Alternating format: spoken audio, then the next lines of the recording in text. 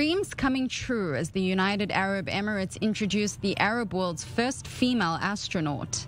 My motivation behind applying to the UAE space program was my dream as a child and me wanting to be an astronaut. Mechanical engineer graduate Noura Al-Matroushi in her late 20s has become one of 2 Emiratis that were picked from more than 4,000 candidates assessed on scientific abilities, education, and practical experience, and then on physical, psychological, and medical assessments.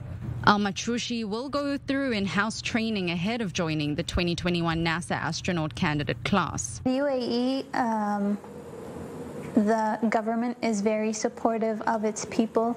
The community is very supportive.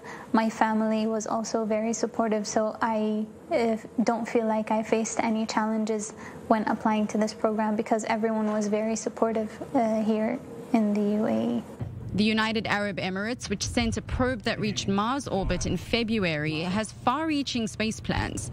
The country expects to launch a moon rover by 2024 and has a vision for a settlement on Mars by 2117. I'm looking to achieve what the UAE leadership is striving to achieve, having the UAE be part or be one of the top countries in the space field. The advancement of the United Arab Emirates' space program is part of the country's wider goal to develop its scientific and technological capabilities and diversify its economy away from oil, thus leaving a mark among the stars.